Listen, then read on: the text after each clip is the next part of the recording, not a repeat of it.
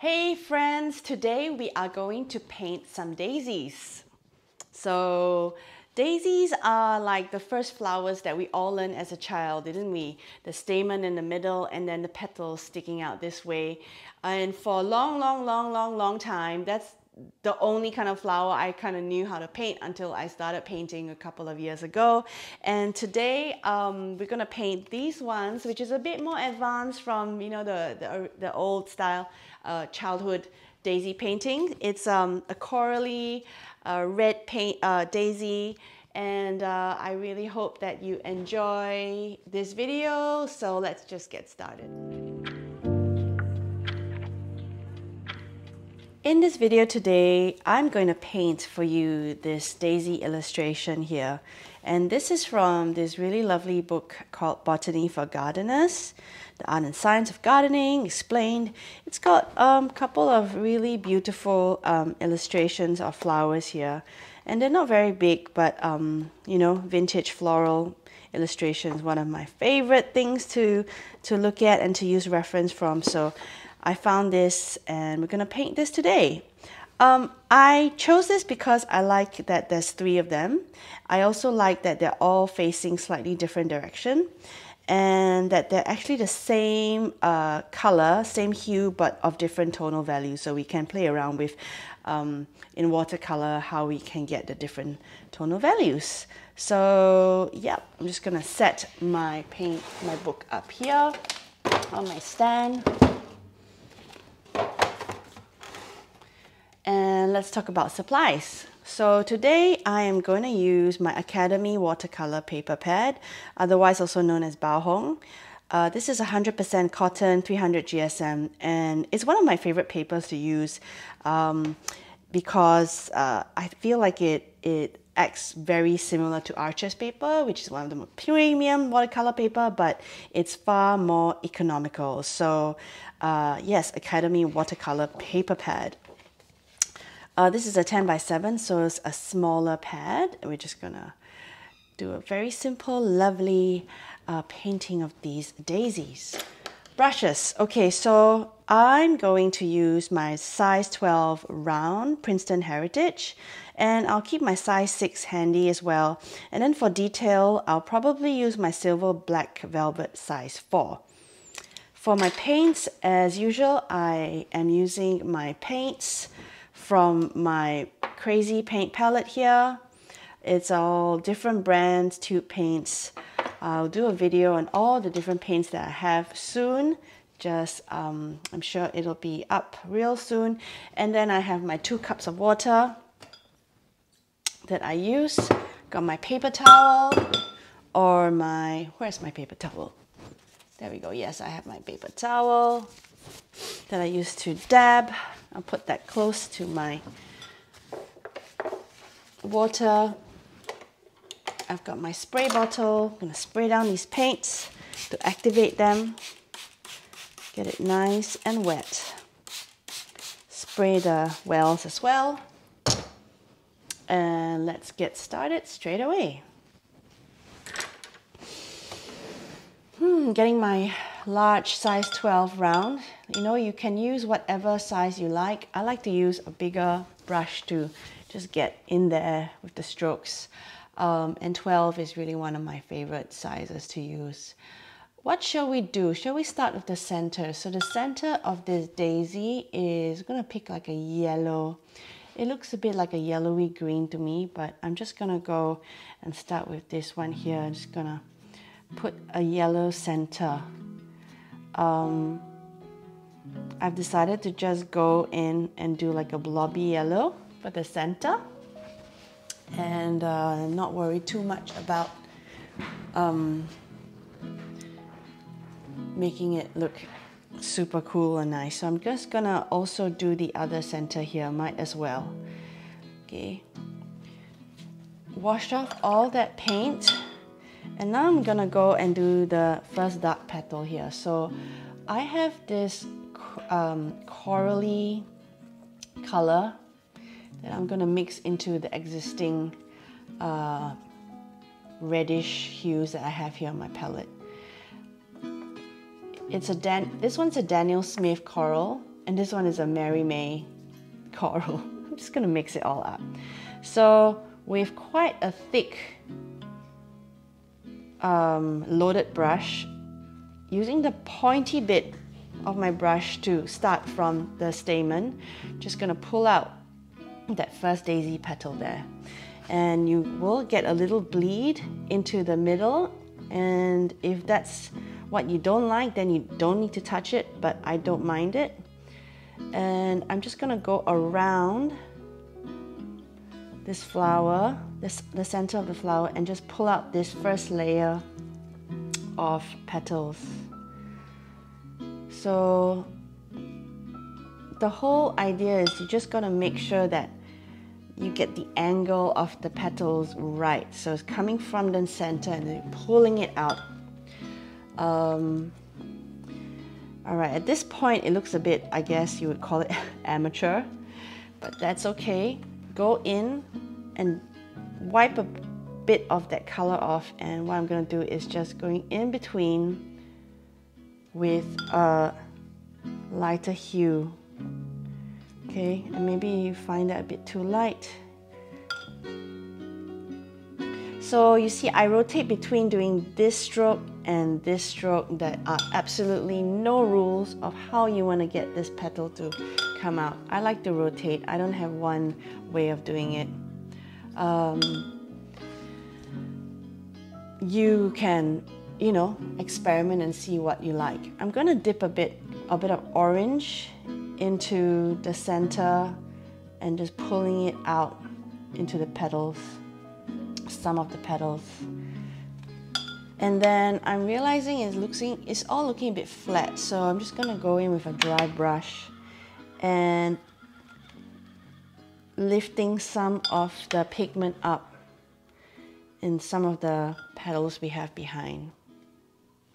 Okay, as you can see, the center has almost disappeared, the yellow, but that's totally fine. I'm just gonna leave it like this. All right, let's go on to the next one here. We're gonna do a lighter flower here. It's lighter in hue, so what I'm gonna do is mix up the color using that same hue. I'm just gonna add a lot more water now so that you get a lighter hue. You're letting the paper shine through from the back. And let's just start. Let's go for it. See, I dropped a bit of paint there. That's totally fine. I'm a bit of a messy painter, if you have noticed by now.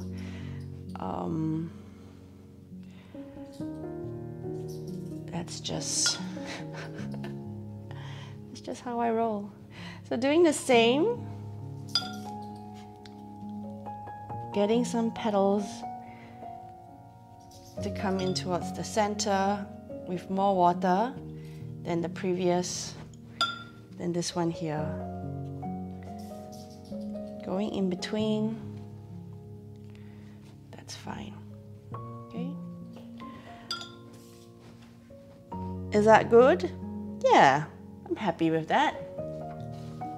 All right, so now I'm gonna work on this one up here. So I'm gonna start from the bottom of that stamen, which looks like a little bit of green gold.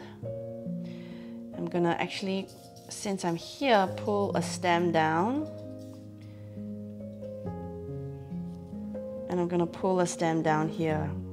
I got a bit of sap green and green gold mixed together to pull a few of the stems. You can let it bleed into the flower if you like. From here, getting that lighter hue of pink, that means getting a very watery mixture once again. I'm gonna pull some petals up. So this time, the flower is facing up. And I'm purposely not touching the green too much, okay? Because I don't want it to bleed that much down. Maybe a little bit. Looking at the reference and just seeing how the petals are falling away from the flower. And maybe dropping a little bit of that darker, see, I found a little bit of darker red here, and dropping that into some of the petals here for a bit of shadow.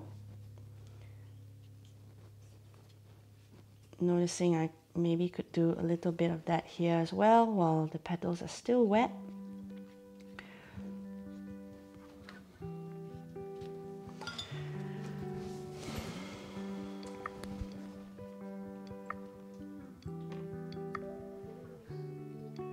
Alright, so at this stage now, I'm looking at my painting and it looks a bit like,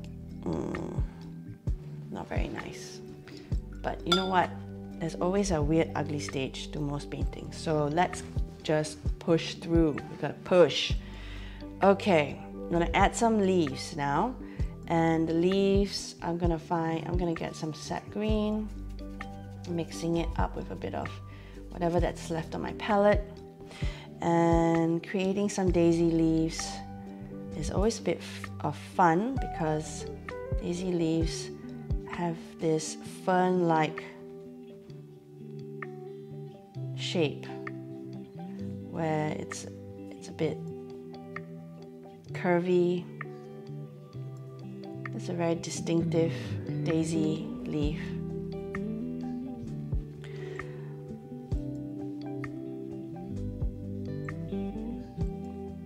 I think I mentioned here before, the really nice thing about painting flowers is, especially when you use a reference, either a reference photo or a reference illustration, you get to recreate the beauty of nature with your own hands, with your brush, with your tools. So whether it's you like sketching or you like painting, the act of recreating nature is something humans have always been doing since, you know, we've had human beings around, from cave paintings and art. So I believe so much that it taps into this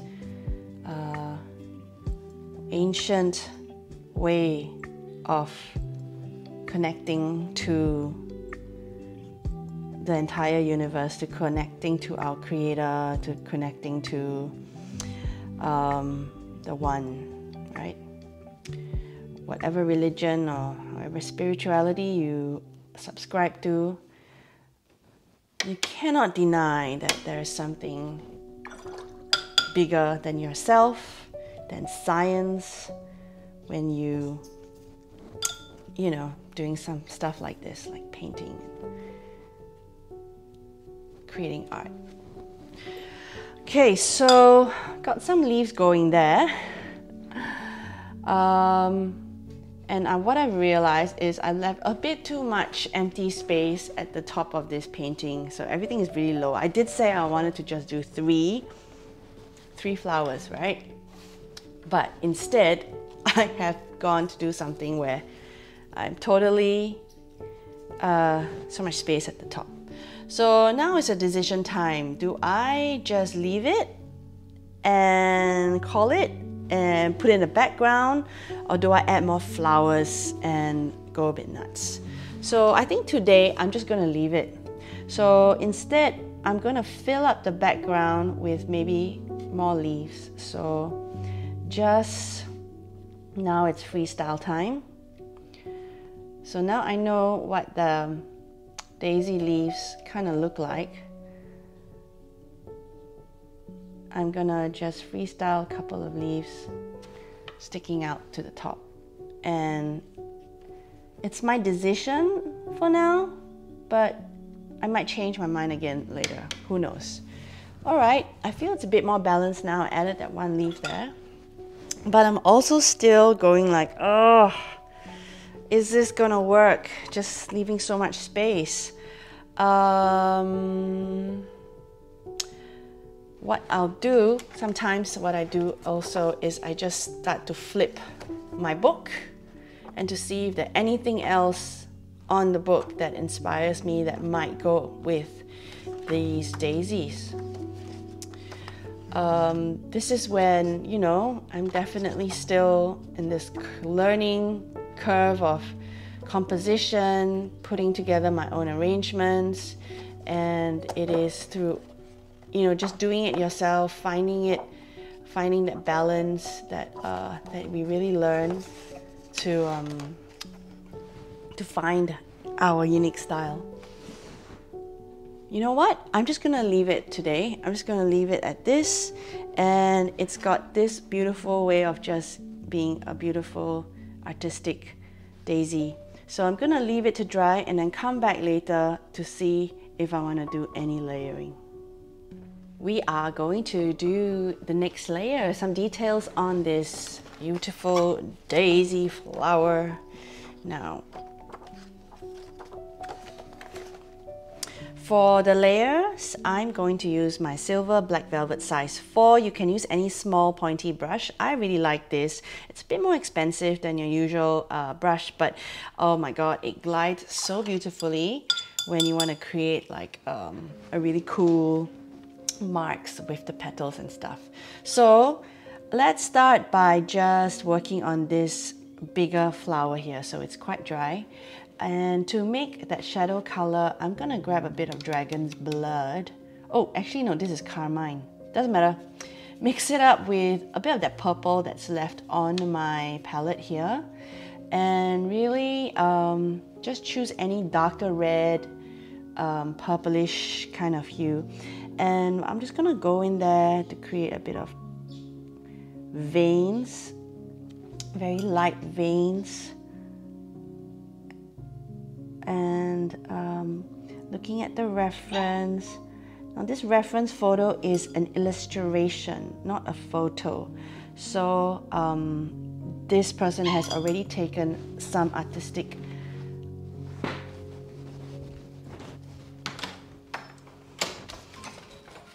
Come on, doggy. Come on, doggy.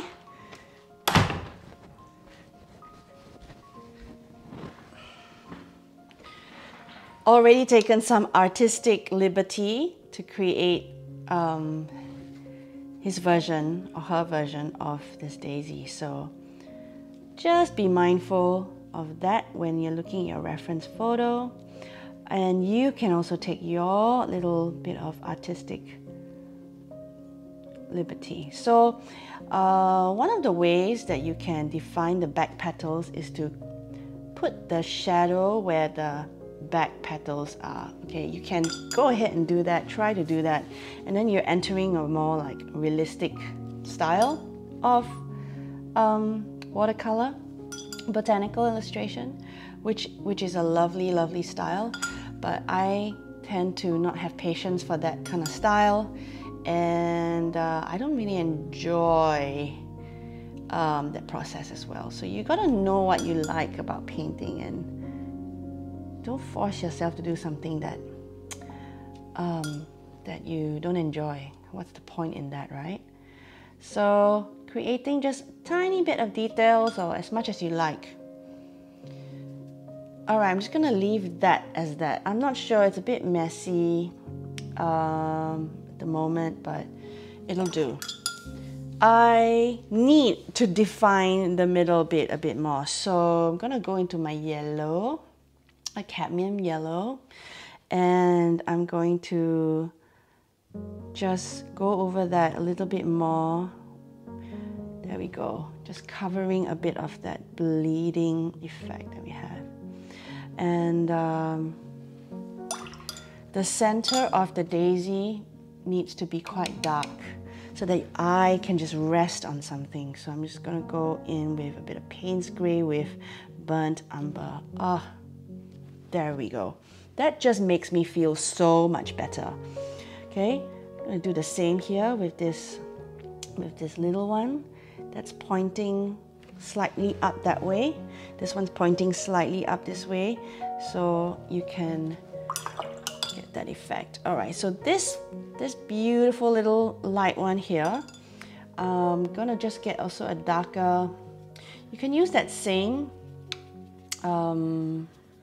color for the shadow that you did with this flower, or just lighten it a bit if you like, and just go in there and let your brush just dance around the petals.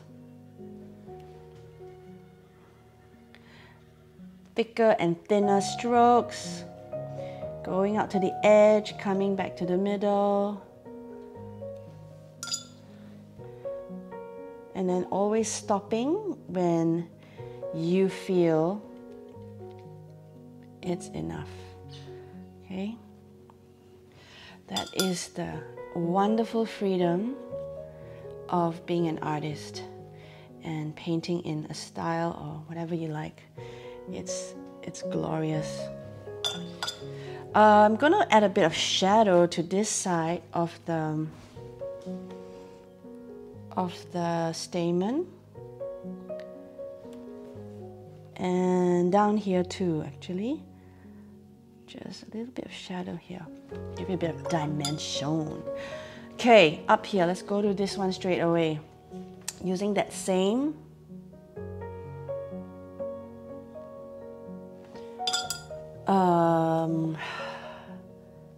solution, which is what again? I don't even know. Sometimes, you know, you just find a nice muddy color in your palette, in my palette, and yep, that's gonna be the highlight, the shadow color. So always towards the middle, there is a bit more darkness and shadow. Okay, so I'm just gonna kind of like maybe go into this bottom bit of the flower. Okay. And then sometimes I need to, when I'm doing this bit, somehow I feel like my voice just goes a little bit softer, because it's like it needs to be a bit more delicate or something. I don't know. I don't know, pull back. When you zoom in too much, just pull back, and then you're like, oh, okay, what needs more of, what needs less of. For fun, I always like to do a little for fun bit. So I want to go into my opera rose here. Okay, I didn't spray this down enough, so I'm scrubbing it. Not ideal to do this with your brush. You want to take care of your brush. Opera rose, grabbing a bit of it and just playing and see how that lands with your flowers. Okay, so with your lovely daisies. Like daisies are one of the first flowers that we learn to paint, don't we? Like, or draw as a child. It's like stem in the middle and petals coming out. So to then revisit a daisy as a grown artist, it's just so satisfying to go beyond that simplicity of center and petals out. Okay, so what's happening here? A bit messy. It's fine. Just gonna soften that out a bit. Not sure about this opera, but it's there already, so nothing we can do.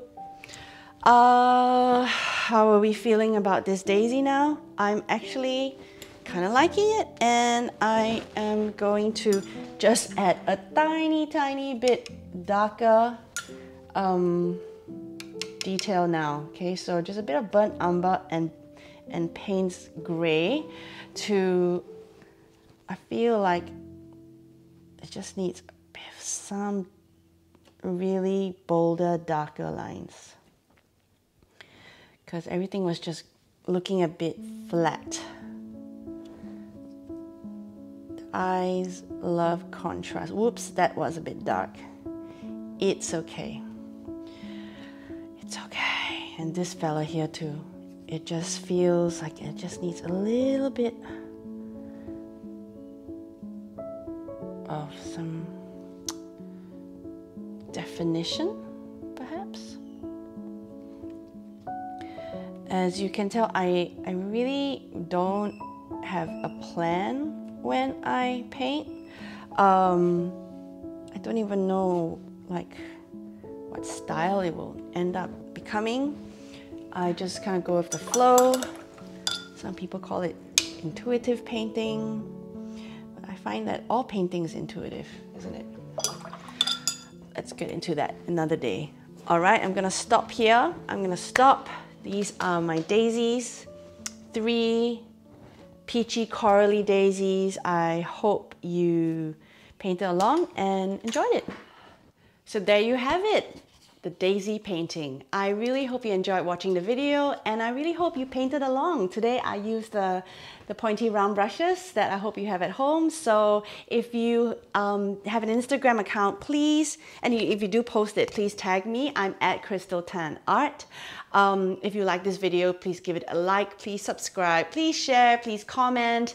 I am really excited to grow this channel, and I'm actually really finding it quite enjoyable, and it's becoming more and more easy for me to paint and talk to you through my process, and I'm having a lot of fun. So so wonderful that you can support me on this channel. What else do I have to say? I think that's it. So yup, see you in the next video.